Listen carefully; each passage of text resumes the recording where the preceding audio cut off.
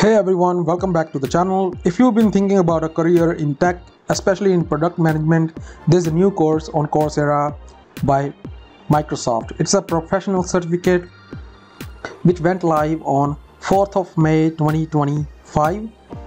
It is called the Microsoft AI Product Manager Professional Certificate. It is officially live. You can check it out by going here. The link is in description box and first pinned comment.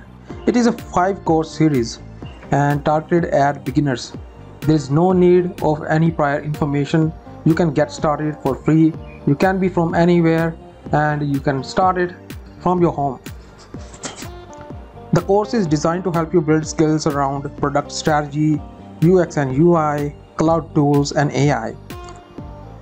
Using Microsoft technologies like Azure, Power BI and Copilot. It is intended for people who are new to product management or tech in general. So you don't need a background in either to get started. Some of the skills that you will be gaining through this professional certificate are market research, product lifecycle planning, working with AI tools, collaborating with teams, managing security and compliance in products. There are also hands-on projects built into the course, which can help you start building a portfolio, especially useful if you are planning to make a career switch. It is 100% online and anyone can take it. It is a self-paced course. You can move through it as your schedule allows.